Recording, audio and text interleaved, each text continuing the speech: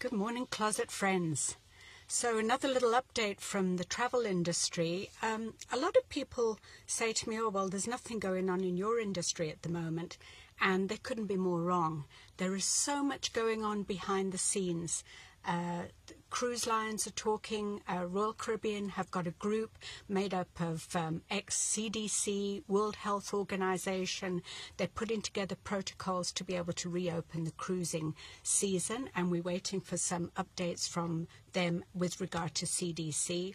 Other suppliers like Air Canada have got their program going with COVID insurance.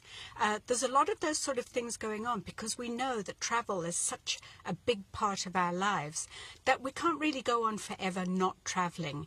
As scary as COVID might be, we have to come up with a plan.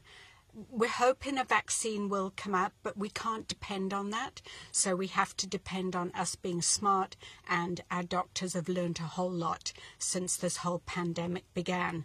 So as a travel professional, I'm very optimistic about the future.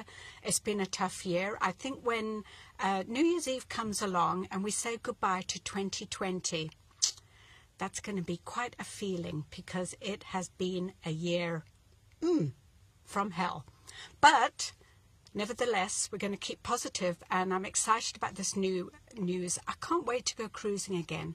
Really, I can't. I know that there's a lot of people who say to me, oh, you know, I would never set foot on a cruise ship. Well, those people probably have never cruised before. But to all you experienced cruisers out there, you know what I mean.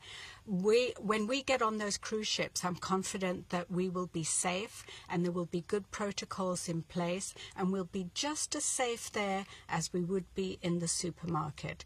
So stay tuned. As soon as I have news, I will be posting that on Facebook and everywhere else I can, because it'll be so exciting. But in the meantime, the big thing is to stay safe, stay positive, and remember that we will travel again. Have a great day.